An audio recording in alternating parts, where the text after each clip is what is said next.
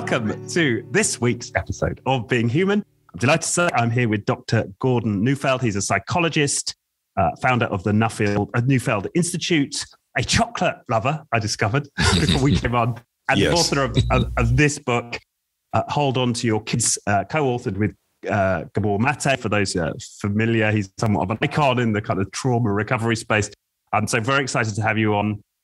Found you through your connection with Gabor Mate, and this subject is dear to my heart. I've got 2 kids, 4-year-old twin boys myself. Of particular interest. So Gordon, welcome to the show. I'm pleased to be here, Richard. And thank you. Told me, thank you. And you told me you were intrigued by the title of the show, Being Human, and we'll get into that. I also just want to explain why we've got Suzanne with us today. So Suzanne Banks is the, I suppose, hostess of the co-working, is that right? Of the co-working space that I'm currently in right now and record a lot of the podcasts from. It so happens that many of the themes in your book, Gordon, are highly pertinent for Suzanne right now in her life. So maybe we should pass over to Suzanne just for you to give a brief intro of why you've become part of today's podcast. Thanks, Richard. Thanks. Yeah. Hi, Gordon. I've got 3 children. I've got 2 grown-up boys. I say grown-up, 23 and 24. Absolute delight. Have, been delightful children, never brought trouble to the door, never been rude or cheeky, very well-mannered and very polite. And then I have a 13-year-old daughter who is something else, really, like something I've never experienced in my whole life. That almost 48 years of my life, nobody ever told me what having a daughter would be like. Not even my own folks. So it would be good to listen to chat to you and we'll get to know her a bit. Yeah, absolutely. And see if any of the things that I have to say or share with Richard are pertinent to the situation. So thanks for your willingness to be part of this. Richard just introduced me to her just at 2 minutes before she got to introduce herself. So we'll look forward to exploring more. Thank you so much. Thank you. Excellent. So one of the things that you remarked on before we came on, Gordon, was the title of the show, Being Human. Yeah, what does that title evoke for you? What does being human mean for you? Well, it's been my life study, really. What is the essence of being human and humane? Since I'm a developmentalist, is how do we get to be truly human and humane? The title intrigues me, of course, as at first you would just say, of course, we're human. And that just camouflages how difficult it is to be human. How absolutely difficult, and how difficult it is to be fully human, to be able to realize our potential. As a developmentalist, I'm all about the realization of our full potential, not our full potential as Richard or as Suzanne or as Gordon as individuals, but our full potential as humans. How do we come to realize it? And after I suppose it is now, I'm 75, so I have to do the math all the time. But after 50 years of study and private practice and so on, if it would come down to a word, it would be surprisingly feelings. Feelings are what make us truly human and truly humane, but it is a whole story of development. We need to feel. It's difficult to feel. Our suffering is in our feelings. We have difficulty with our feelings. We medicate ourselves against our feelings, and feelings interfere with our ability to perform, especially in wounding situations, and all of these things. So it's in the end been a study of feelings and the conditions that are necessary for us to feel the kind of feelings that we need to become truly human and humane. And I, like most everybody else at the beginning, confused feelings with emotions. And that was a big mistake, is that I assumed that where you could see the evidence of emotion, there was feeling. And that brings up a really interesting point, is that as therapists, we pride ourselves in our empathy. However, empathy, if we go to the original meaning, and you may be fully aware of this, but its original meaning is to project feelings where none exist. Right. Which is exactly the opposite of what people think. It came out of Germany, and it was in the art world, and you projected feelings into your art to make it more interesting for people and so on. So you project feelings where none exist. And that was the root of the word. Well, it turns out that that's what we have been doing for decades, generations as therapists, is projecting feelings where none exist. And so blinding us to the actual fact that we as humans, we're losing our feelings, and children are losing their feelings in spades. Very emotional, very reactive, but they're not feeling what they need to feel to become truly human and humane and to enter their full development. Well, that's the digest version, but since you asked, so becoming human being human has very special meaning to me. Of course, Carl Rogers, the great developmentalist, turned that phrase on its head, and it was becoming human. And so he actually, and truncated to simply becoming. And so that got to the very essence. And if you reread his work with this understanding, you realize, oh my goodness, it was all about feeling. Something that we've eclipsed, with John Locke 400 years ago. We decided that emotions were the enemy. The problem with women and children were they were too emotional, And so, the good thing about men is they didn't feel, we were just supposed to think with our head. And after 400 years of throwing not only emotion under the bus, but with it feelings and everything else, we've got ourselves into a lot of trouble. Brilliant. Well, thank you. And I get the first thing it feels like we ought to unpack is, what is the difference between emotions and feelings? Oh, well, yeah, that's a good question. And it probably, first of all, when you think of the phrase, to be able to feel your emotion, you realize that it has to be two different things, if you can say that. Yeah. And so, first of all, the easiest thing is to divorce feeling from emotion altogether and say there's lots of things we feel. No, you may be very tired right now, but it's unlikely, Richard, that you would feel your tiredness because you're at work. Most of us don't feel tired at work. We feel exhausted as soon as we get our feelings back and we can feel it. You may be hungry right now, but you probably won't feel it. You could have some aches and pains, but you probably won't feel it. I feel very little. People always ask me when I was speaking and performing, sometimes in front of thousands of people, how are you feeling? And the answer is, thankfully, I don't feel a thing. If I did, I would be able to do this. I don't feel. That's the key to any performance, is feelings don't get in the way. And it's actually what the stress response is. The thing is we can be full of emotions and not feel them at all. In fact, if we actually put the formula of stress in fact, the formula of virtually every trouble we have as humans, that is a lasting kind of trouble, the equation would be more emotion and less feeling. So I can be very frustrated, very alarmed, but if I don't feel that alarm, it is doing something in my body, it is doing something to my behavior, but I don't feel it. And in not feeling it, I don't have a chance to take up a relationship with it. It doesn't grow me up. There's all kinds of things that happen. So that differentiation, and today's neuroscience is all about that differentiation. That is effective neuroscience, that's the starting point. And that actually is the correction of hundreds of years of misthinking about it. Right.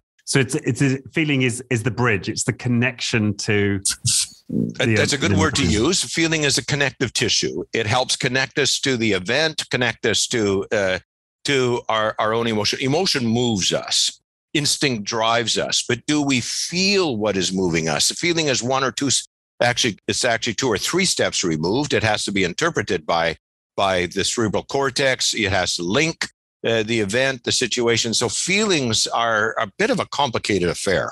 They're easily lost. They're hard to, often to realize. There's a whole developmental process around it where children come to have feelings. They are born with lots of emotion, but it takes a while for them to feel their emotions. And feeling their emotions, they must accept that our whole culture, in fact, our whole medical system, almost every medication, the result of it is to reduce feelings. We have nothing to enhance them. And so we have nothing that we know of that actually brings us to our full potential. Most of our medications, most of our help actually numb us out so that we can perform in wounding situations. And so we've actually been going backwards. We're not becoming fully human.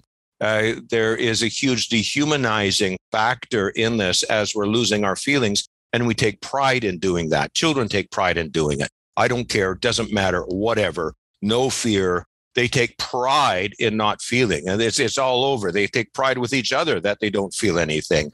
I don't give a damn. It doesn't matter to me. And so this whole thing has turned on its head, and it's running away from being human and away from becoming fully human. Right. And we celebrate it in our culture, right? That we don't. Yeah, we celebrate the hero it. You are tough, you are, what a survivor, and we've confused it with resilience. We've confused it with all kinds of things. We confuse this part that, I don't feel a damn thing, and that is actually the better place to be. And it is the place to be where we don't feel our pain, we don't feel our wounds, but it is not the place of being human. And so again, that brings to the title. Your title is beautiful. Like you could spend a whole life unfolding it, and it's amazing. And if I was going to try and put a title on my life's work, it would be something like that. So you've already stolen it. Yeah. And it brings to mind, I guess, even before Locke and before the Enlightenment, the Stoics, I suppose. We've got a long, philosophical tradition of, at some level, according to this definition, denying our humanity. That's right. Fascinating, isn't it? That's right. Yeah. Okay, so let's dive a little bit into the premise for the book. I mean, the title is "Hold On to Your Kids," which assumes, I suppose, that we're in the process of letting go of them, or we've let go of them, and we need to hold on to them. Why are we letting go of them? How are we letting go of them? And why do we have a need to hold on to them? Well, if anybody would have told me I would have written a book with this title as a young psychologist, as a young developmentalist, I would have thought they were crazy, that they didn't know anything about it. The whole challenge of parenting is to let go. Anybody knows that. And so as a developmentalist, the teaching has been for generations that, yes, you can give them a year of dependence, but then you have to help them become independent. That is the ultimate goal of life. And so the title was actually a confrontation of all of that. It was meant to slam against that whole mythology that I too used to believe, and almost all developmentalists do, all young ones, psychologists do at least.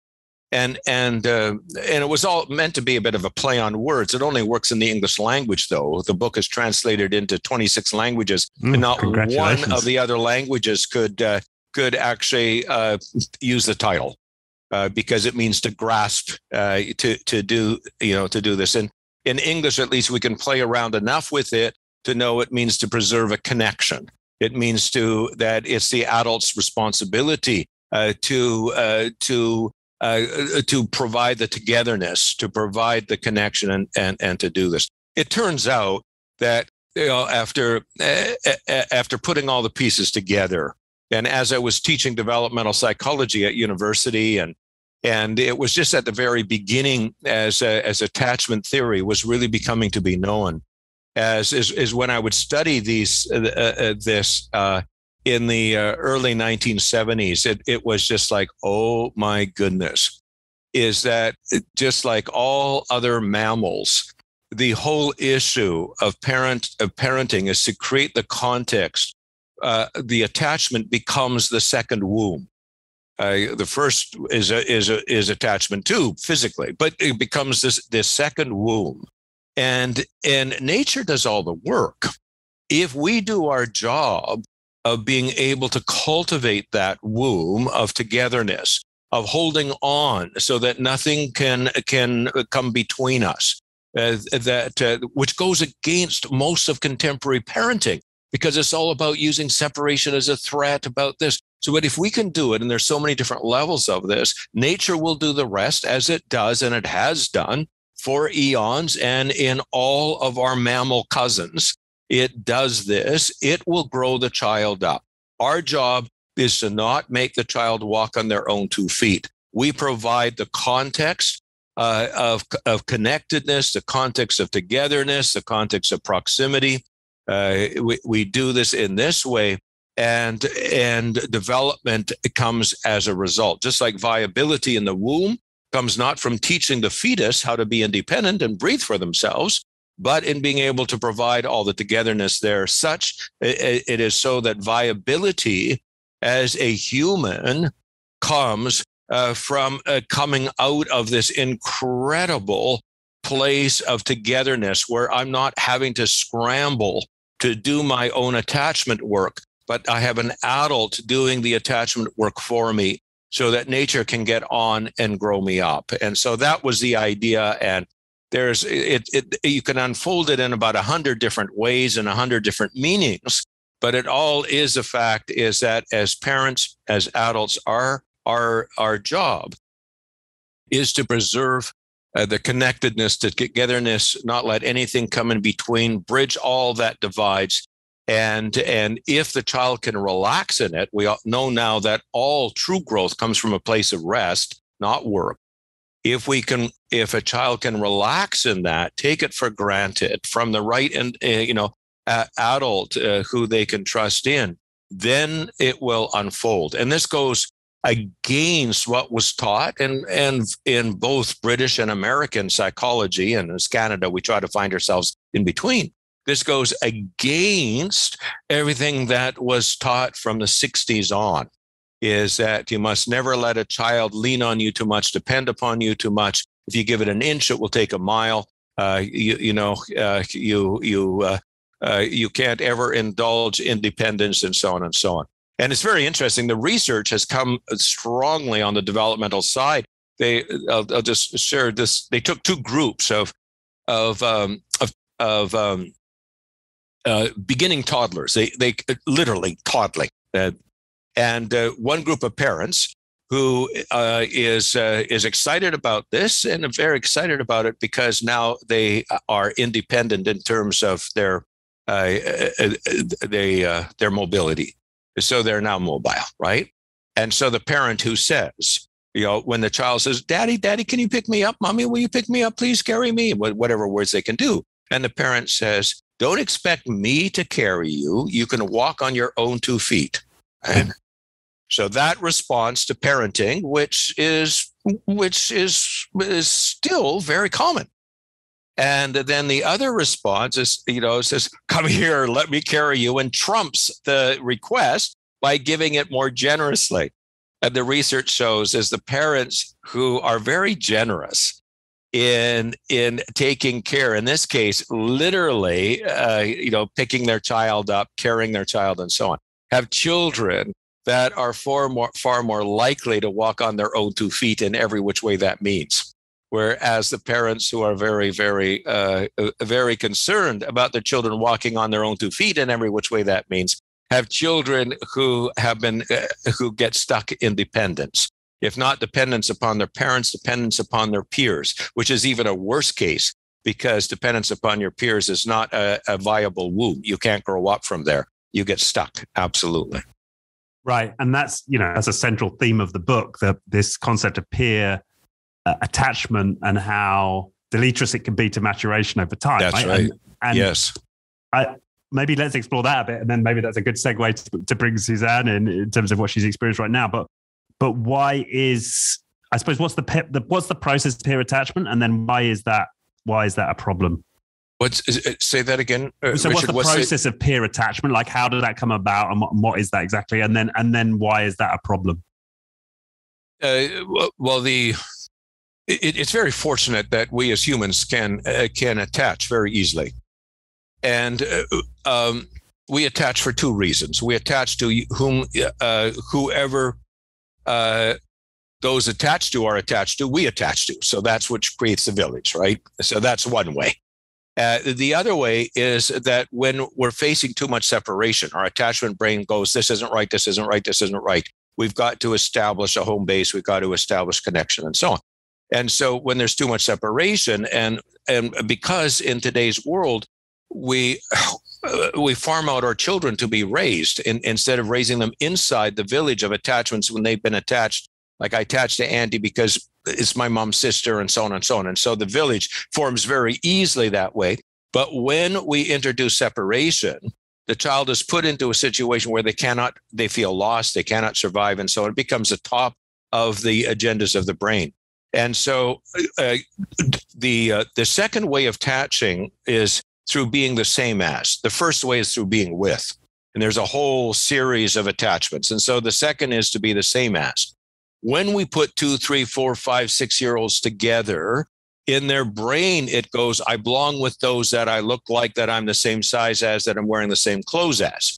And so they begin it is self-evident to them that they belong with each other. And so this peer attachment happens. Now, when we do the research, it began to happen in the 1960s. And this is when we see the first empirical evidence of this.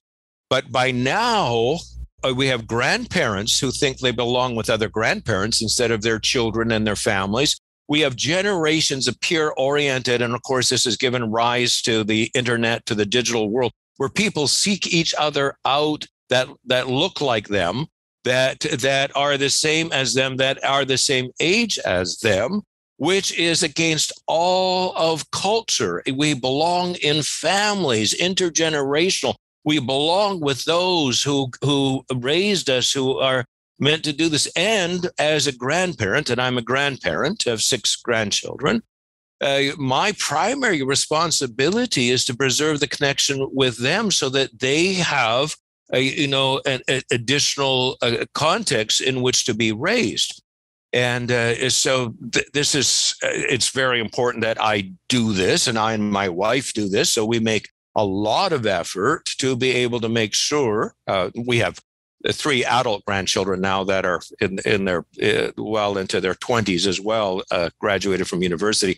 But we have 3 young ones, 6, 7, and 8, and another. And so we get to do this all over again. But the point is we become stratified in our society. And that is not the context in which we are meant to be raised. This peer orientation has infiltrated so that we don't even realize it's there. We're blinded to it. But That's how it happens. Basically, how it happens is we're not connected enough intergenerationally, hierarchically, which is kind of a dirty word for the UK and for Canada, because we love things to be all like this, all equal. But we have a hard time with anything that goes in a hierarchical thing because we're afraid it's going to be abused somewhat. Well, it turns out that we require this. This is where survival lies, is in hierarchical relationships. Survival does not lie because our peers are not responsible to take care of us. Survival is all about who takes care of whom. And so it has to be aligned in a way that the care is delivered and received. And that is the ultimate flaw of peer orientation, is care is neither delivered nor received. In fact, it is a wounding environment. And so you begin to be defended against feelings of caring. If you begin to feel defended against feelings of caring, I don't care, doesn't matter, whatever. Then we whatever, right? That's like, the sort of the phrase, the emblem of the teenage generation, right? Exactly. Whatever. And that's, you have to. If you think of yourself, and just think of yourself, I mean, you look relatively young, but it may be just because but if I think of myself back in high school, if you think of yourself back in this, and you can even feel the woundingness of it, right? How can you be there with your feelings, feel everything in that kind of a wounding environment? Yeah. You can't be, you can't function. I saw kids, who could not handle the peer interaction, and they went down.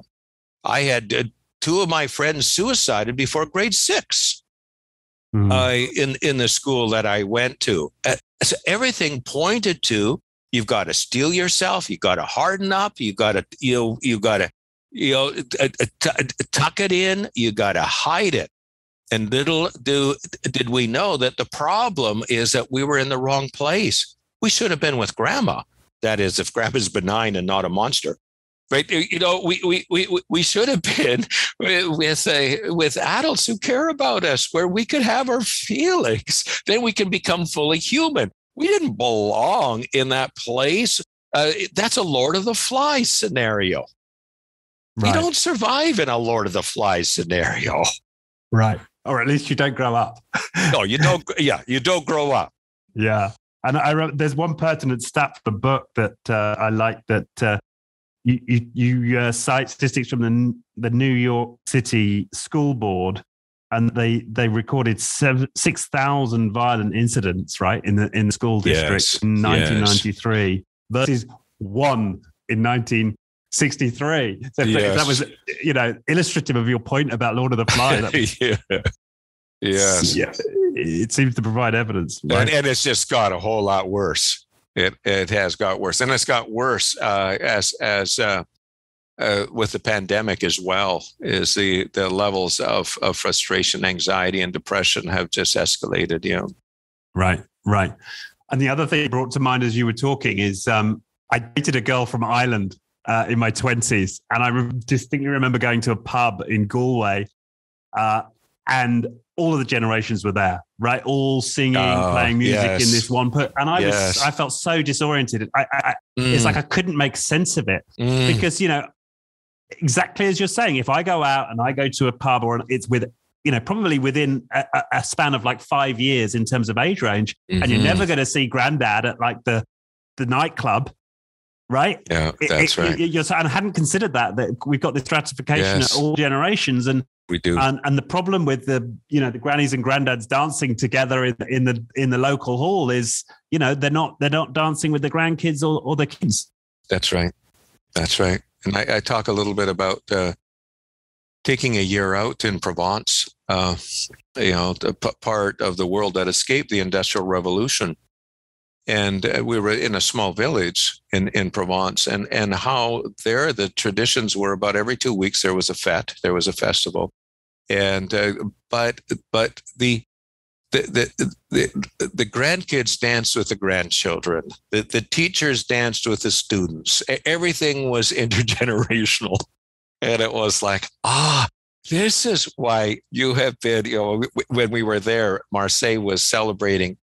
It's, I think it was this 2,600 year continuous as a city state.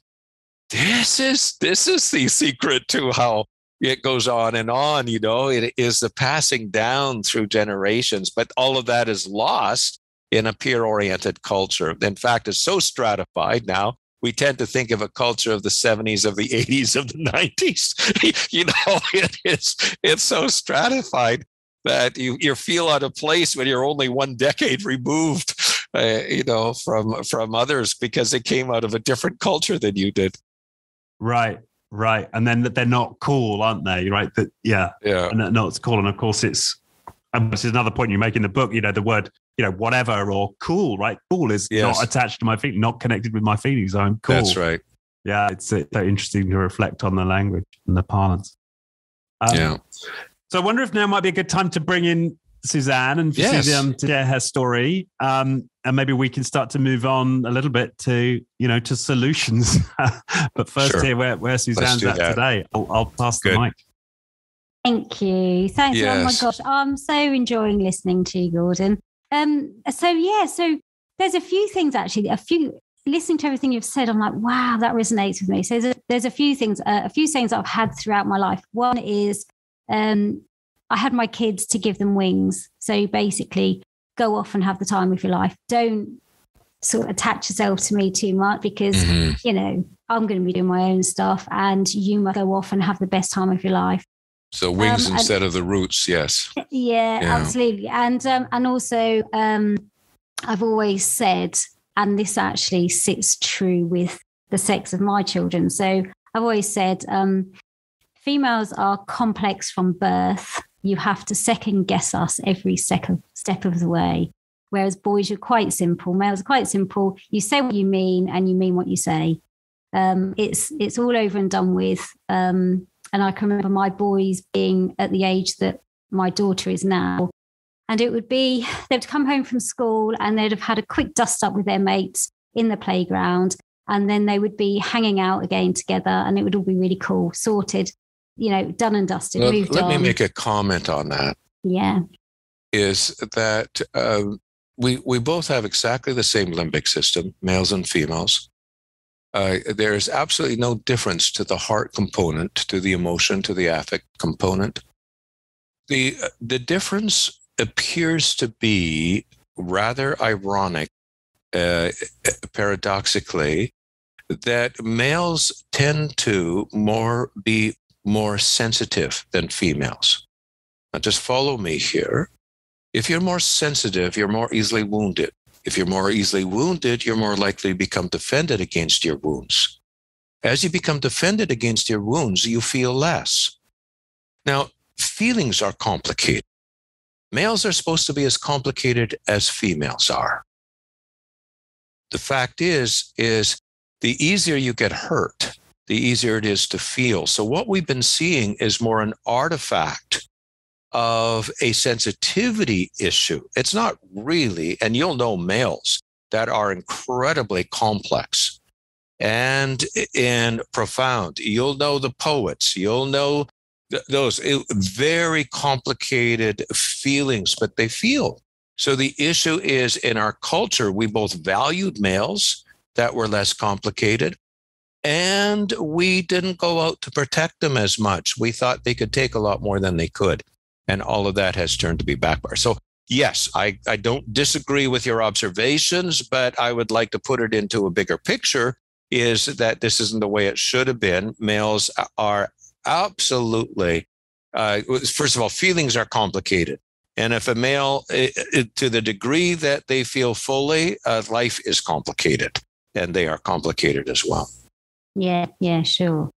So going back to sort of similar age with the boys and my daughter, everything is very emotional. I guess the whole feelings that whatever, I don't care, I don't like you, blah, blah, blah. It doesn't mean anything. What you say means nothing. And it doesn't matter what you say, it will have no effect on me. That's a massive thing. But also, she is very emotional in the fact that she says things to me like, you don't understand me, you don't get me, you basically don't know who I am as a person. And actually that's really sad and it's really upsetting. It's really hurtful. And it's not about you. Yeah. So it's not about you. You're the adult. You're the mom. Yeah, of course. Yeah, absolutely. Okay? Yeah. And I want to say it's a huge compliment that she is actually sharing those things with you. When you have a lot of feelings, I don't think any 13-year-old feels understood. They don't feel known because the whole world explodes on them. They have so much. It is if nobody could even know them. You long for simpler times when you were a child. So you could be the best mother in the world. She could have the best relationship with you in the world. She would still most likely say, nobody gets me. Nobody knows me. Mom, you don't understand me. You don't do this. You don't understand yourself. It takes years for you to catch up with and to be able to look at those feelings and to put the tapestry together. But this is not about you. This is about her. This is about the processes that she's going through. And so the first thing that you need to do is with your own attachment needs need to be taken other places than for her. In a sense, she is actually to be saying this and bringing it to you is a compliment. It also tells you, which is a beautiful thing, is that she still sees you as the answer. When she says to you, "You don't get me," she's saying to you, "I want you to get me. You're the person I want to be understood by. You're the one I want to do this." So a lot of it for you is to step up to the plate. She needs you much more than you think she needs you, and that she thinks she needs you. She needs you. You are her answer. And so just giving room for this, if you came alongside those feelings right there, oh my goodness, I don't know how you wouldn't feel that. I don't know how anyone going through what you're going through wouldn't feel that. I'm glad that you share it with me. Can you tell me a bit more? What's going on? I'd love to hear from you. I'll try to make a time, in the day or twice a week or 3 times when I can hear what is happening in the inside to you and so on, so that you're going to become the answer. She's needing connection on a very deep level. It's when you feel it's a dreadful experience to realize that nobody truly sees you. The aloneness is acute. It is terrifying. And so, but she's coming to you. And this is music to my ears. She's coming to you. Yeah. Don't take it as an insult. Take it as a compliment. Start right there. And your job is to recreate the room. You've got to step into the place with this incredible confidence that you are the answer, not that you have the answers. None of us have the answers. Parenting is if you want to lose your confidence, try parenting. Like you could be competent at everything else, and your child will give you a feeling of incompetence so fast. None of us have the answers. The fact is, we are their answer, and your daughter still knows you are her best bet. And so she's coming to you for that place. Yeah, thank you. Yeah. But and I just think it kind of happens so quickly, doesn't it? So she's been amazing. She's been wonderful, really kind, really thoughtful, really considerate, really appreciative. And then almost overnight, she's lost the ability to have all of those qualities, really. And I think that's probably the most difficult thing. I can take you're this, you're that, you're everything else. But I think it's the speed in which it's happened. And it happens quickly. Puberty happens quickly. Yeah, absolutely. And the change of life, and it's a huge change. The explosion of potential feelings is huge. You go backwards in puberty. You go back as if you were a 3 or 4 year old, only one feeling at a time, impulsive, reactive. You don't know what is happening. But again, it's important not to take this personally.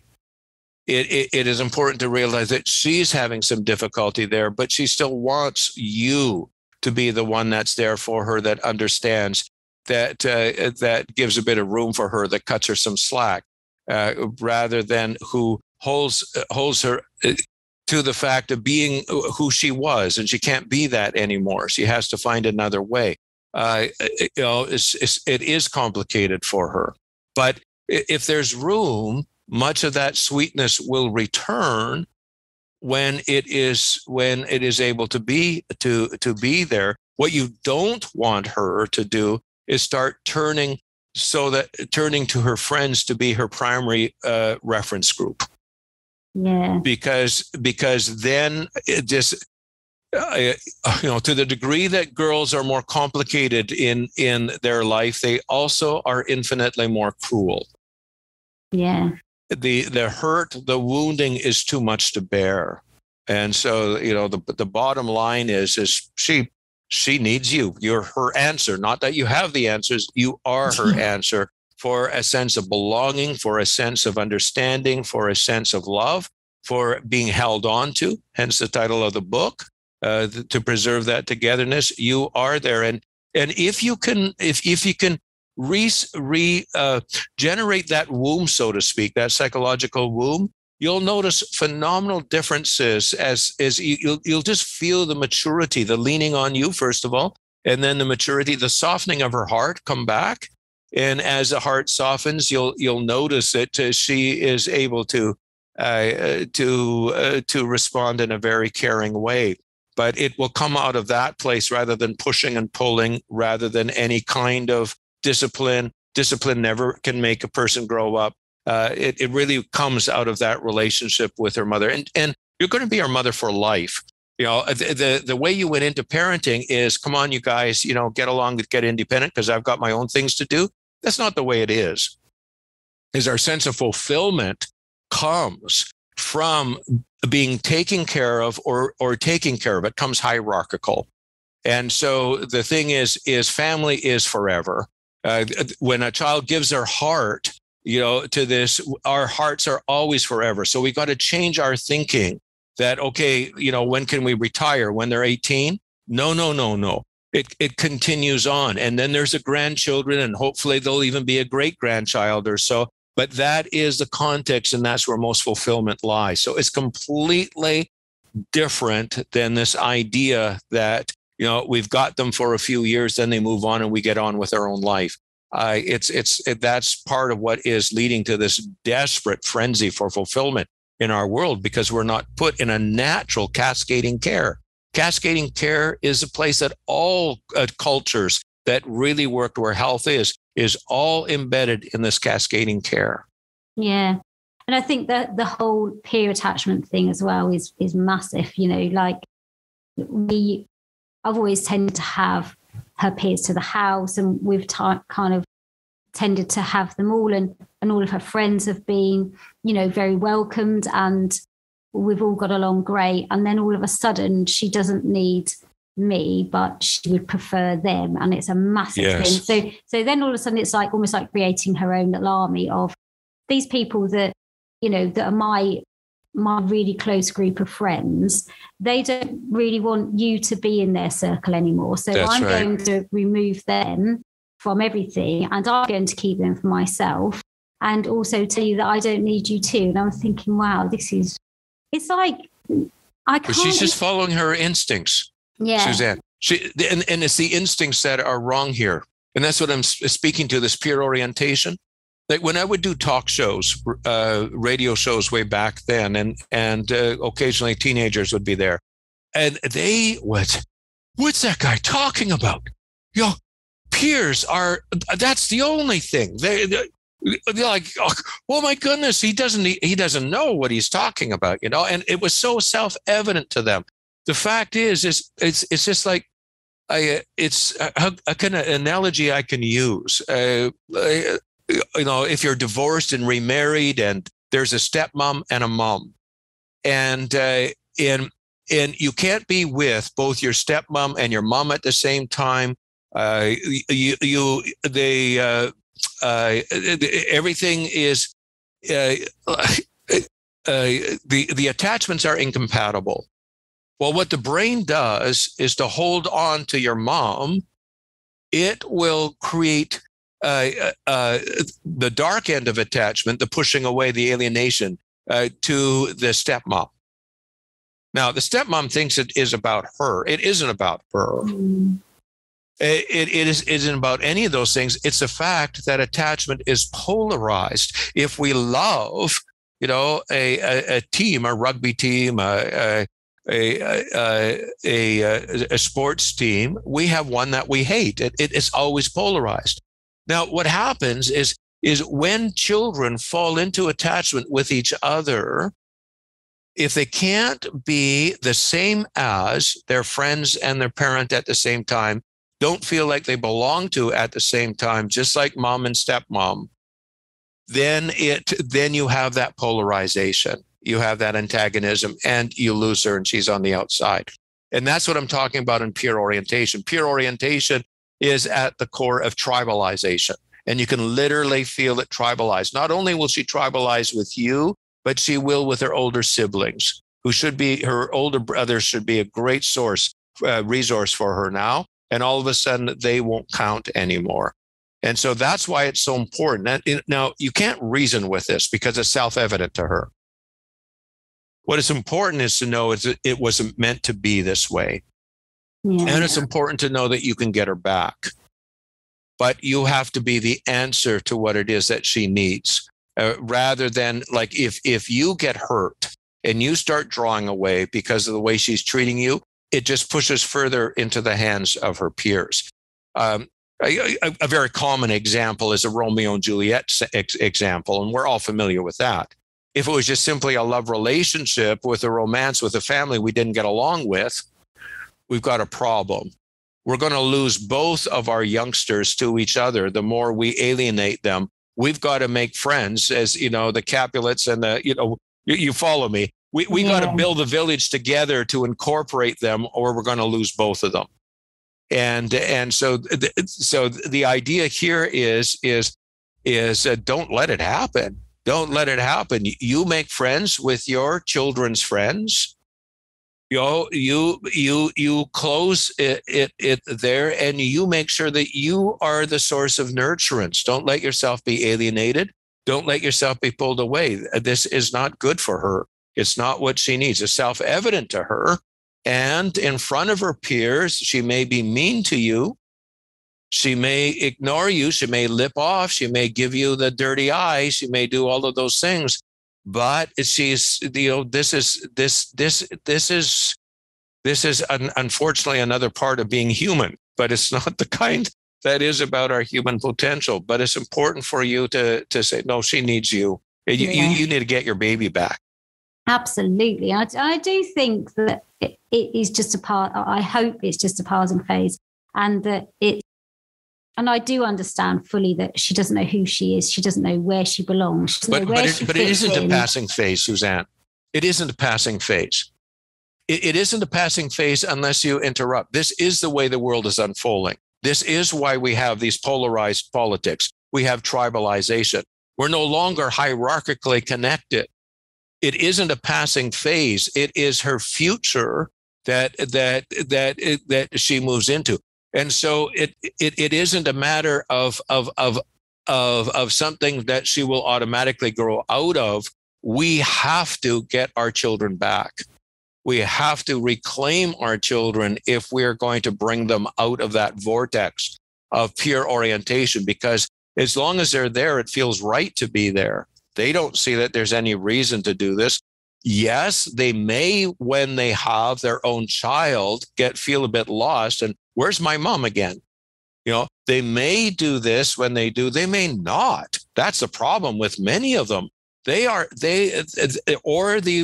families are broken and they can't get connected to do the job of being able to embed the grandchildren. Is that, again, it goes off into a pure oriented world. Thank you. Yeah. Excellent. I'll keep trying hard. I'll try and I don't know. I guess how did you do it with your children? How did you get them back? I learned on the first ones, and then exactly. I do tell it in the book. Yeah. I do tell the stories of the book. I lost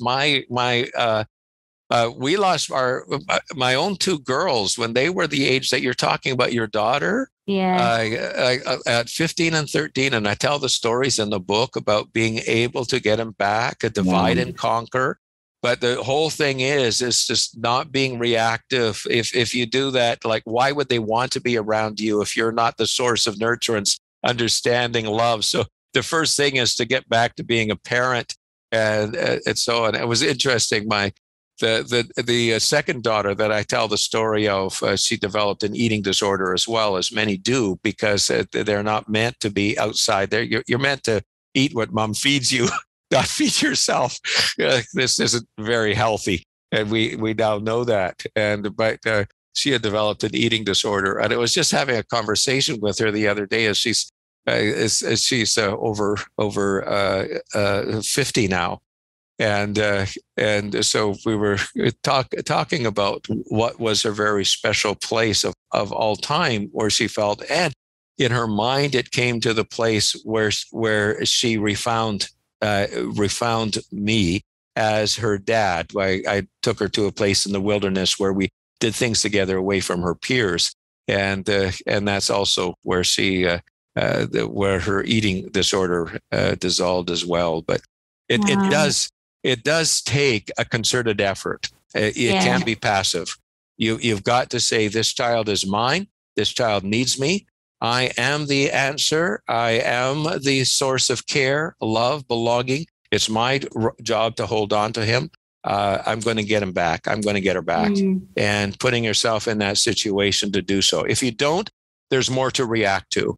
There's more language, attitude, stress. It just gets worse and worse, and you're always trying to get something through their thick head, and so it starts it starts not going in a good direction. Yeah, and so you've got to go the direction to get them back to where the relationship is a nurturing relationship. Yeah, and I can see that's exactly where it's gone wrong. Where I've constantly been there and been her answer, and then she's suddenly decided that actually she doesn't need me to be the person that I have been, so she's turned to her peers. But take away the language of intention. Take away the language that she suddenly decided, because this happened to her.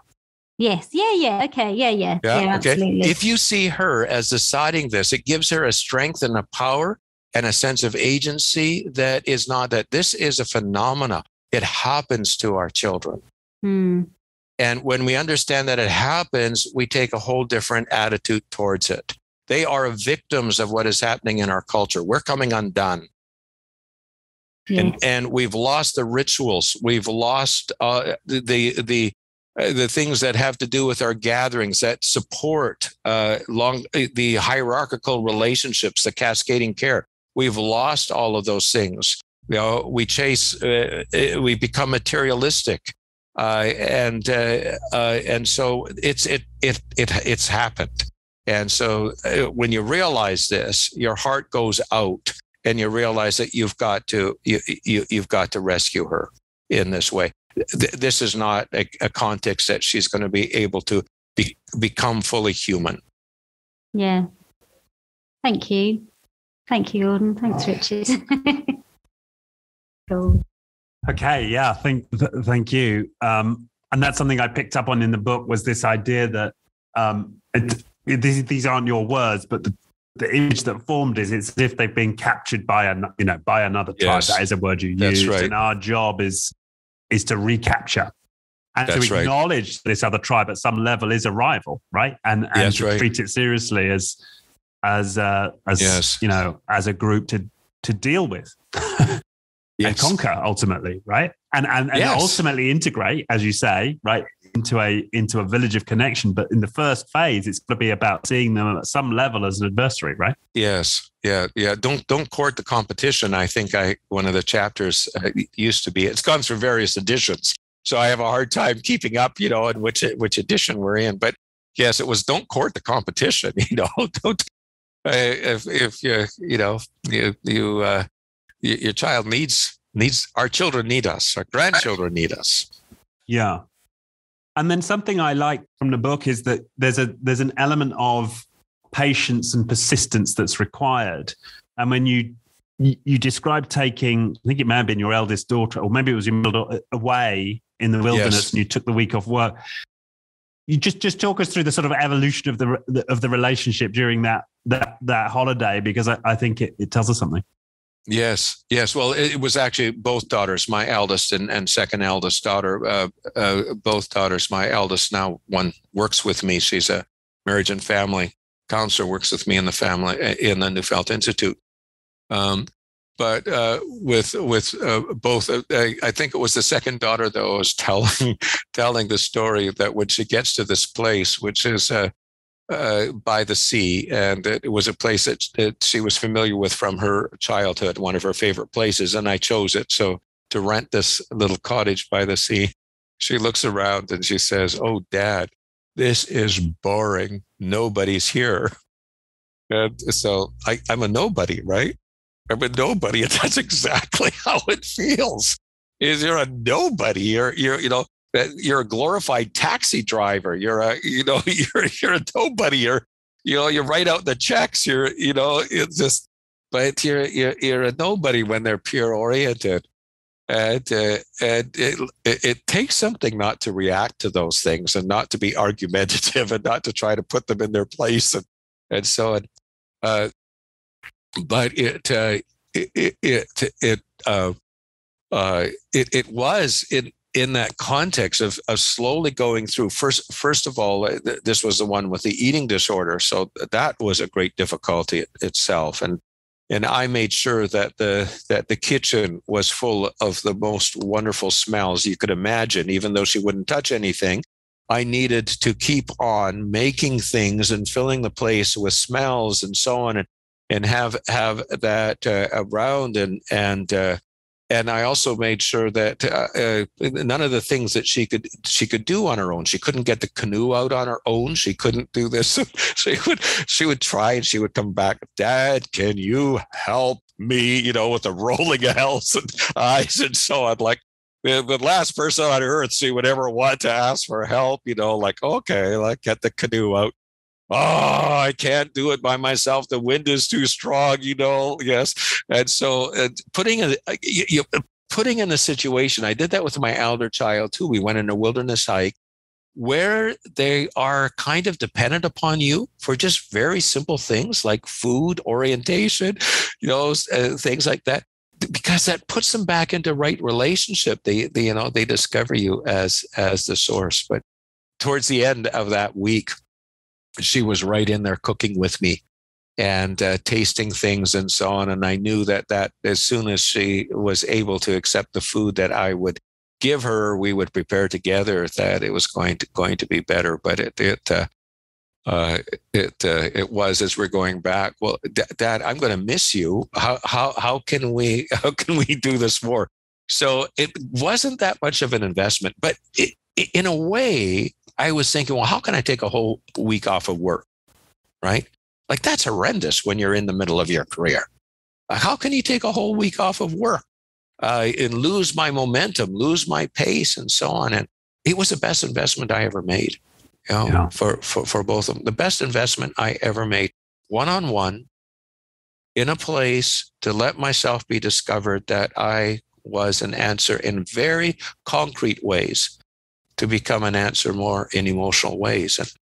And I was known at the university. I taught parent-child relations. I was known as an expert.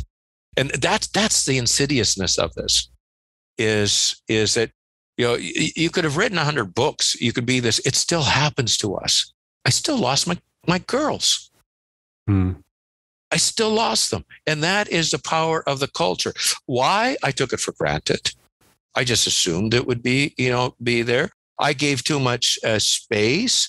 I don't mean you have to imprison them, but the relationship has to be strong enough so that it can hold on them. Secondly, I went through a divorce, and divorces are dreadful for children falling through the cracks. Right. It gives so much space, and then they discover their peers, and then they don't come back to either mom or dad. Right. And that's a well-known artifact of divorce.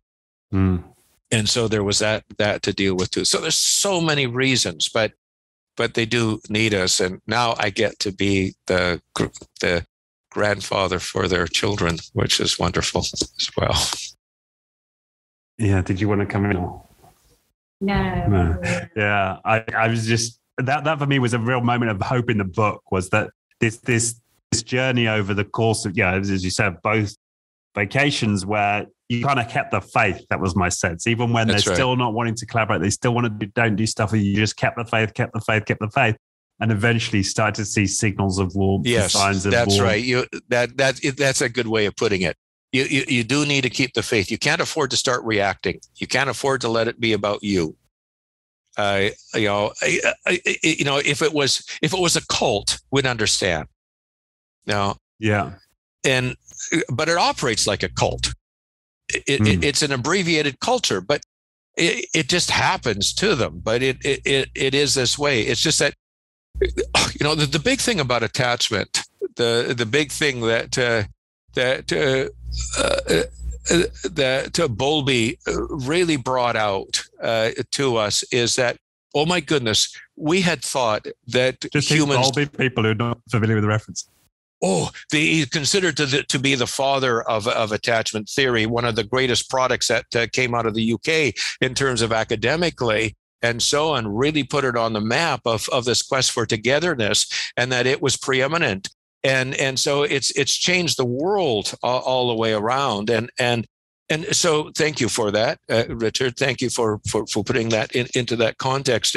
But the thing that he said, which has not yet sunk into a lot of consciousness, and which is the most important thing to understand, is we used to think that we had survival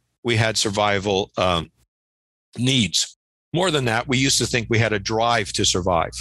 It turns out we don't. Otherwise, there wouldn't be suicide. There wouldn't be all kinds of things that we see. We don't have it. All mammals, and including humans, we have a drive for togetherness. Survival is the fruit of it. It is what happens when togetherness is preserved, we are taken care of. Mm-hmm. And so our drive is for togetherness. We may need to survive, but we have no drive to survive. So in the pandemic, when our elderly are languishing in these homes, are they trying to survive? No, all they're thinking of is being together with their loved ones. Yeah. It's everything. Everything is togetherness. That's why the pandemic has been so insidious, is that our most common need is this togetherness, right? And that is why when you bring those two together, you realize that togetherness, care, survival all belong together. So our job is, and that's why it has to be hierarchical and not peer. So it all flows absolutely from that place. And so that's why why we know that adolescents, young adults, no matter how old they are, they still belong in construct of cascading care. To care those who are younger than them, to be taken care of by those who are responsible for them. And all the literature says that these are the ones that are the most fully human. That's where being human is really comes from. Yeah. And you mentioned it in the book, right? You go to Provence, or even in Africa, you mentioned, and I've traveled in Africa as well, and I know that where you have these very close intergenerational communities, right, where Western culture hasn't penetrated, you just see more smiles, right? You just see more vibrancy. Yes, they feel more human, right? At some level. Yes. It was interesting. One of the Margaret Mead, a Canadian anthropologist, went to Bali in the 1940s, and she observed that the Balinese children were like none other. Their faces were open. They were full of feeling. They were musical. They were not like none other. And I went to Bali with my wife as semi-sabbatical, and had the opportunity, and they were still like that. But the one thing about Bali is the wonderful hierarchical relationships. Everything is cascading care. Everything is involved there. And he said, oh my goodness, that's a culture that, is the way it was meant to be. It's a Neolithic culture. So that it's been intact for, about 2,700 years or so, which is nice because you can see how it unfolds. The opposite of pure orientation. So you have a continuous 2,700 year culture rather than a culture of the decade, which is what you get when you get pure orientation. Are you going to listen to the music of the 70s or the 80s? Or now, like it's just all stratified. Right.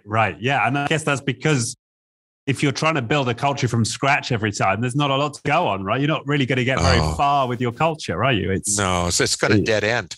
It dead ends unless it's hierarchical, because you can't pass it on.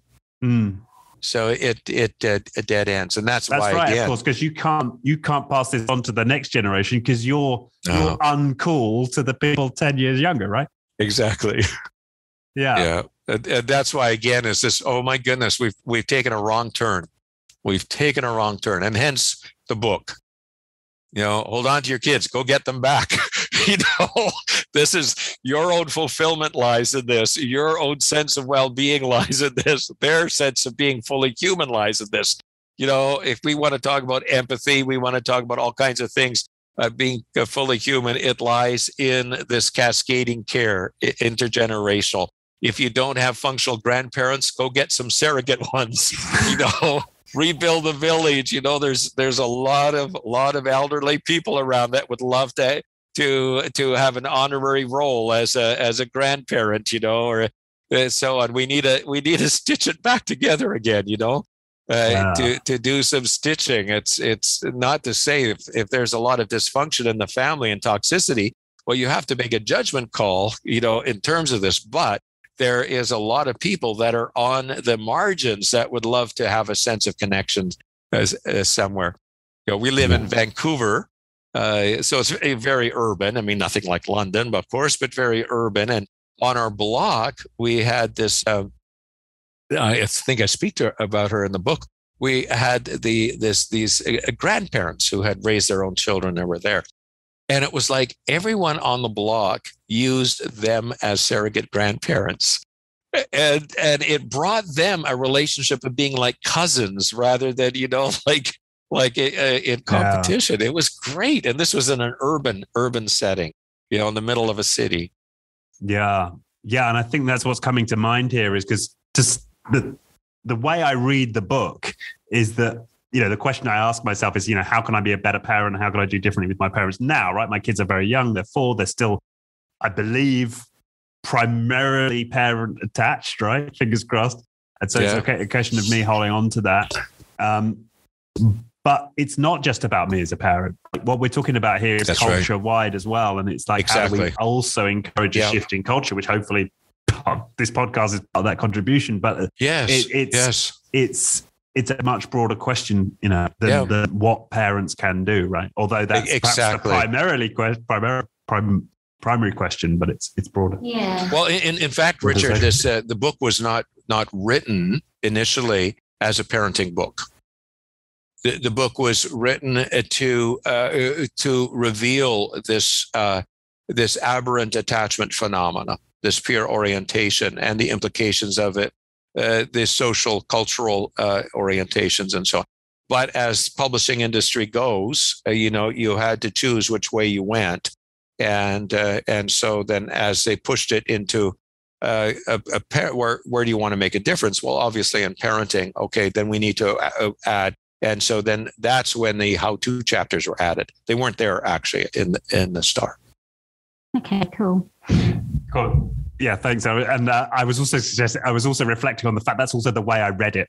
Like my frame is, and I think that was my reflection was that's part of this stratification, right? Is that that's right. My orientation to the book is how do I manage this in my generation with my peer, my partner, right? That's right. It forms a worldview that's both sort of individualistic and in a sense like pair oriented. And I noticed that I'm not asking the question, how could my community be different or how could my culture be different, right? Because that's again, part of the shift in the worldview is that we're not all just putting it on ourselves all the time.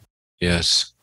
Yeah. Anyway, sorry. And Suzanne. Yeah. So I was going to say, I guess I said that, this thing happened quite quickly, but it's only recently that I've said, yeah, I've lost my daughter. And I thought before listening to you, thinking that I just have to let this happen and she will come back to me. I didn't realize I've got to almost fight for this. I've got to intervene. But when you say that you took your daughters away, that must have been blooming hard because Jemima doesn't even want to look at me, let alone listen to me. And I literally can't intervene between her and her friends. There's nothing. There was absolutely nothing. And I had to give them an offer they couldn't refuse. Well, I had to think a lot about that, about what I could do. But no, you've got it right. And you hit it on the head. You actually, Suzanne, you hit it on the head, because you have this feeling that, oh no, I lost my daughter. But the mythology of our day is that adolescents, we must let go of them. Right? Yes. So you think, oh, okay, well, this is the phase. This is how it is. That's, this is the way the world unfolds. Yes. So yes, I must let go. And that's why I tried to just hit it right on the head, absolutely. Like, hold on, is no, that's exactly the thing. Maybe 200 years ago, children could move into the adult world when, a couple of years after puberty, when they were 14, 15, or 16 years of age. But today, all the research says is that adolescence goes into the early 20s. And even then, it's difficult to enter as autonomous beings into the world. So parenting is a lot longer than it used to be. I mean, the very active stage of parenting, not that parenting is ever over, but that's exactly the point that it was. Yes, your sense here. No, instead of letting go, being able to find them back. And it is daunting, because when the pure orientation has become entrenched, they don't, can I take a friend along? Can I, Absolutely. That's the first question they ask. That is I'm only going to go if Shannon can come with me, Yeah. I will say it's very comforting listening to you, but also when I speak to my daughter's friends' parents as well.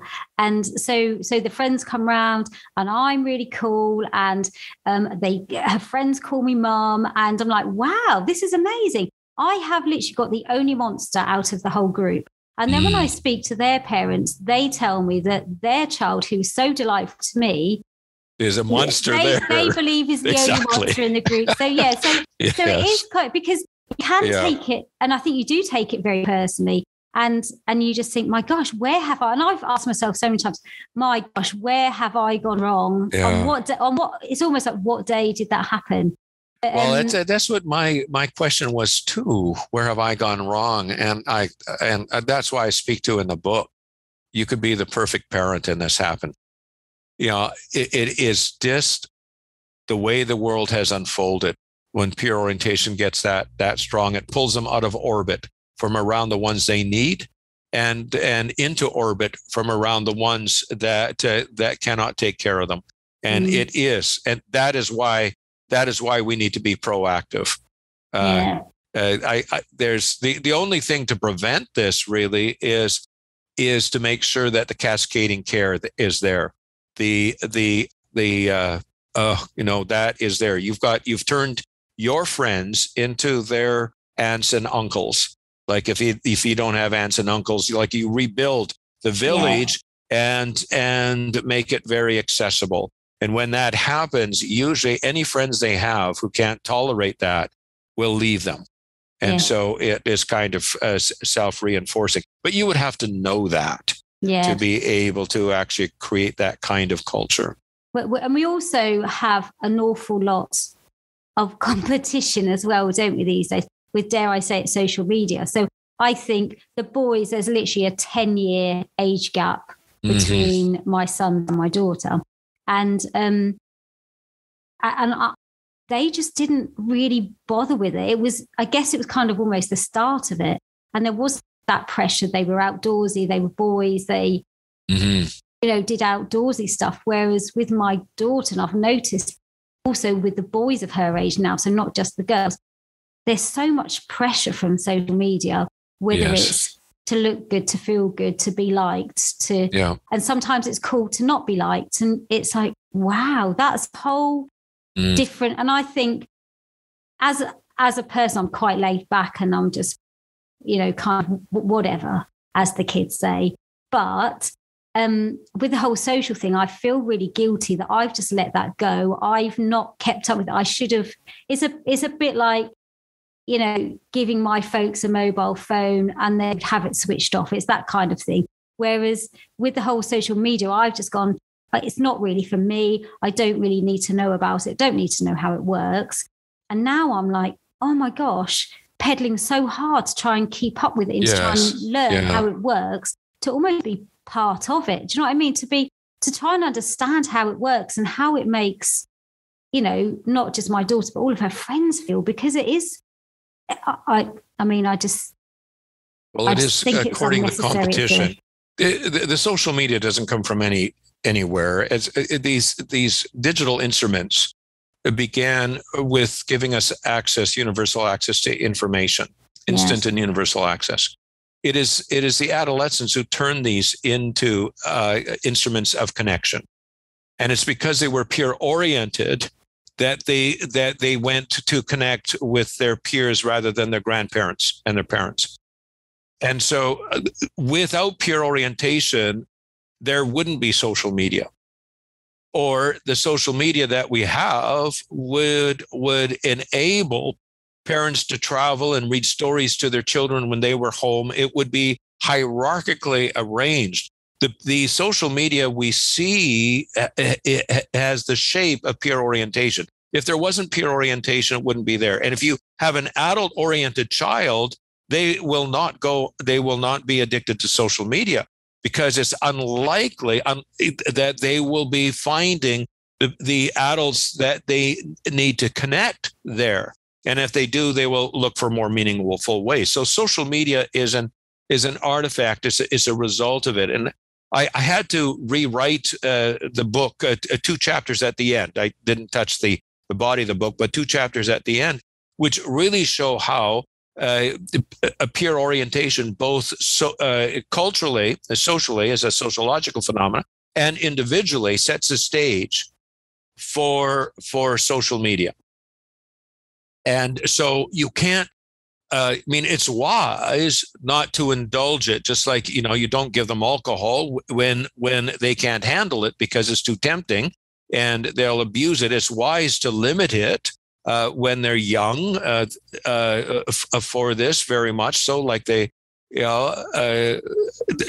need to do this. But you can't really, once they're an adolescent, you can't fight it as a social media issue alone. You have to get to the roots. If you can address the peer orientation, the social media thing resolves itself. It will be the result. And this is the thing that's understood, is people are trying to fight it at its level. No. This is, this is what happened. We were going to invent a tool that could give us instant access information, universal information. There was no question about it. We were going to invent that tool. The fact is that we put the tool into the hands of individuals that we had already marooned in a Lord of the Flies, I'm referring to now, scenario. We'd taken the adults out of their life. And so now they use these instruments to connect with each other. And social media was born. That's how Facebook came into being. In 2005, that's how social media was born and continues. It's fueled completely by peer orientation. Yeah. If we address that, we take the fuel away from the fire. I mean, we can't address it as a society, but if we address it as in the individual case, in our families and our own children. Wow, my gosh, I could spend days talking to you, Gordon. Thank you so much. And I just personally want to say to you, well done for hanging on to your children. Yeah, it's blooming tough, isn't it? But yes. Yeah. Yes. Thank you so much. Thank you. Well, thank you. It's it's not easy, but oh boy, if there's anything worthwhile. Yeah, absolutely. In this world, I can't think of anything more worthwhile when it comes to the, to putting it into perspective. So it was good to meet you, and all the best in your journey with your daughter. Yeah, thank you ever so much. Thank you. Thanks, Richard. Okay. Yes. Thank you. I'm just processing what we've just talked about there. It's such a broad issue, right? I mean, I think that's what's come through again and again and reinforced through this conversation is that we're talking about a cultural phenomenon Yes. And social media can be made the enemy, and Zuckerberg and the rest of it, can be pilloried for this stuff. But it's much deeper than this. It's broader than this. It's a societal breakdown of some level, Yes. and that's the challenge, isn't it? It's rebuilding. It is society, as you say, in this and not to be a victim. structure. Yes. And not to be simply the victim of a world that's falling apart. We can make a difference in our own families, in our own spheres of influence, in our own classes. That there's so much we can do. We don't just have to go along with what is happening. Yeah. And there's a ton of practical examples in the book like that. I mean, one of the examples I love is that, the people closing off the street, right? And bringing back an annual street party, right? There's so many practical things that we can do, not just in our parenting, but in our communities to bring back this culture. Yeah. That we desperately need to be human. Yes, to be human. Yeah. So being human. So this is the key.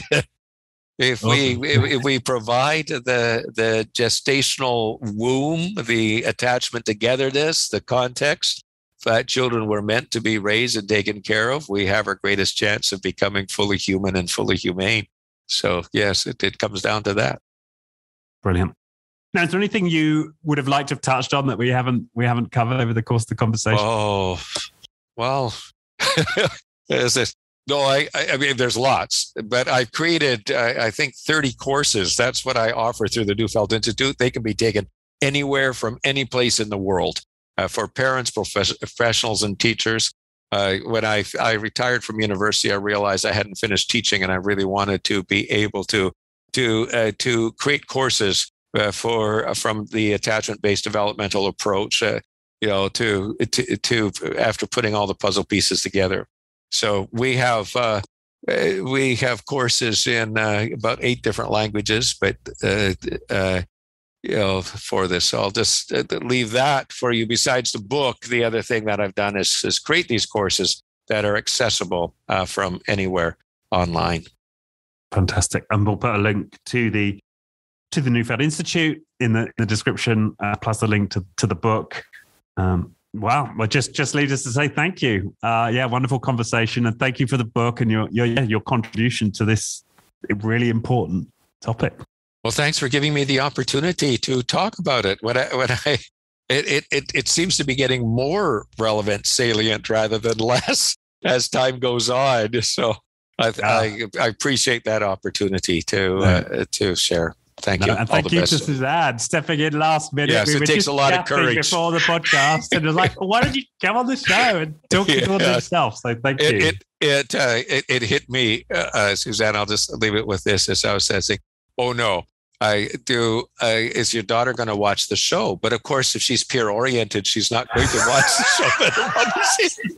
So it hit me as rather ironic, that we could talk about this here, because there's not much chance that she'll actually watch it.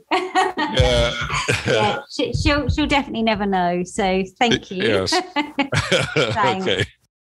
Fantastic. All right. Well, thanks so much. Enjoy the rest of your day. Fantastic conversation. Thank you.